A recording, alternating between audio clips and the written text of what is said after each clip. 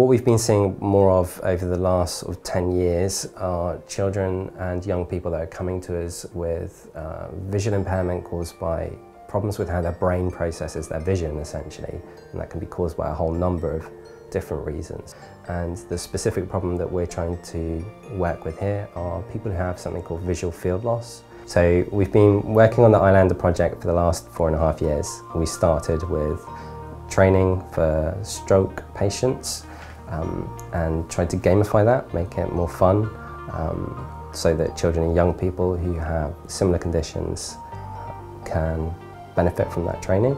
And for the last 6 months we've been working with the Tech for Good funding to make this online and accessible to a wider audience. The original training was really boring and required a lot of time commitment.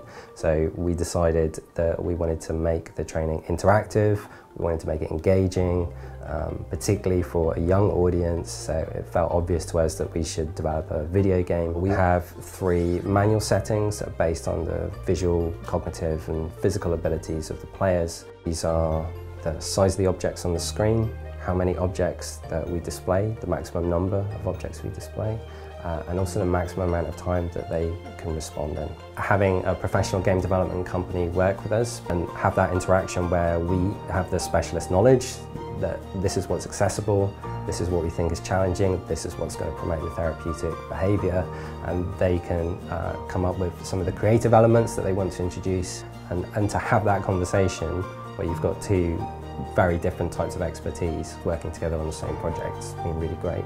In the game environment, we want to merge fun things with things that are good for you.